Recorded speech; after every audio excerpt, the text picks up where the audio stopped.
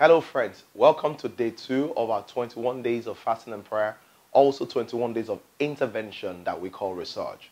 Today I want to talk to you about how exactly do we fast and see results. A lot of people engage in fasting and prayer and have nothing to show for it.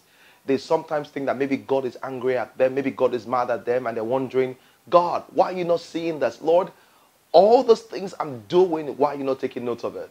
There is a Bible way to fast and see result. There's a Bible way to fast and see result. We understand that fasting is staying away from food for the purpose of spiritual edification. That's what you're fasting for. There's a spiritual thing you have in mind.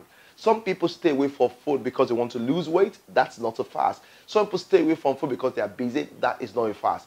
A fast is a conscious and deliberate decision to stay away from food because of something you want to achieve spiritually. There's a spiritual goal and focus that you have in mind.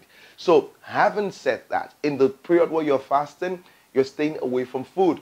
And you want to say this quickly. Someone says, how exactly do I fast? The first thing is this: you must have clear purpose. Jesus said in the book of Matthew chapter 6, he says, when you fast, he says, do it in secret, and your heavenly Father sees you, will reward you openly. When you fast, you need to have clear outcomes. The reason why is this: if you fast and you don't have clear outcomes, when God responds to you or you receive something, how exactly do you even know what you have received?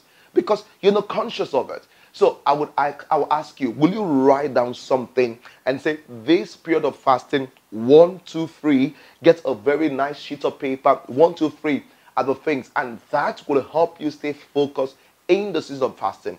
Your desire is this: 1, I want God's direction about my relocation project. Number 2, I want God to guide me about my funding business. Number 3, I want God to speak into me in life about my marital delay and cause there to be a change. Those are examples of outcomes you want. The second thing is this: when you fast, set aside time for prayer and for Bible study. Fasting without prayer and Bible study is hunger strike. Oh yes, you heard me.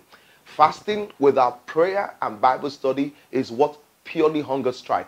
If your fasting is going to be powerful, if your fasting is going to change things, if your fasting is going to move mountains, if your fasting is going to harness things and amplify the result you want to do, you must invest deliberate and intentional time in the place of prayer and Bible study.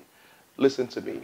If you fast and you pray and you spend all the time watching TV, on social media, invested in your work, that's not a fast. You just distracted yourself and missed meal.